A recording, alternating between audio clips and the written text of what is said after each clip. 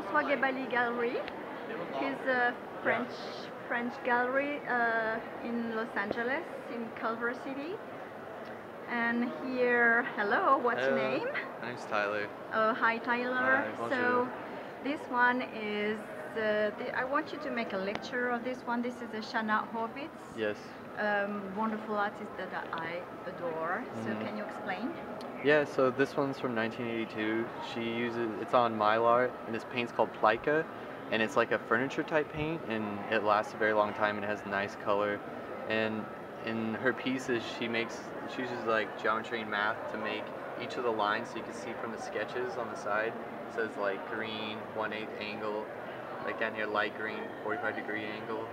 So she'll start with one color, probably like down here with these reds, and she'll make these lines, and she'll keep moving into different like geometric designs.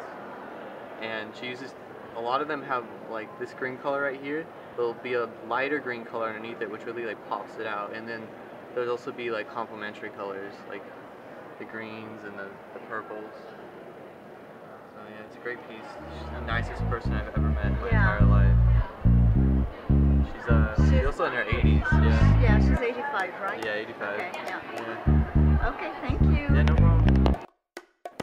Okay, so this one is a major one. This is by Beloufa, a French artist. He's living both in Los Angeles and where? He's mostly just in Paris. Ah, okay. Yeah. I thought he lived here too. No, yeah. Okay. He was here a couple months ago to work on this project. He has an upcoming show at the Hammer, showing a film of his he made. And he just had a show at Palais de Tokyo in Paris. And this is the piece. We have two pieces. This piece and this also. They're two separate pieces, but they two separate. Okay. Yeah, they kind of complement each other. Okay. This piece is this right here is MGMF wood. It's like it feels like cardboard almost. It's very dusty, and it's very like compressible.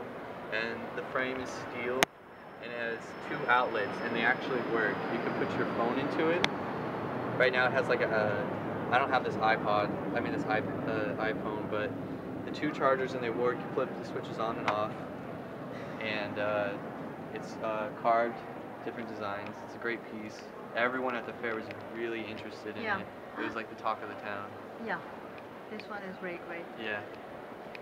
And a lot of his artwork is... Okay, and this is the piece, a recent one, or?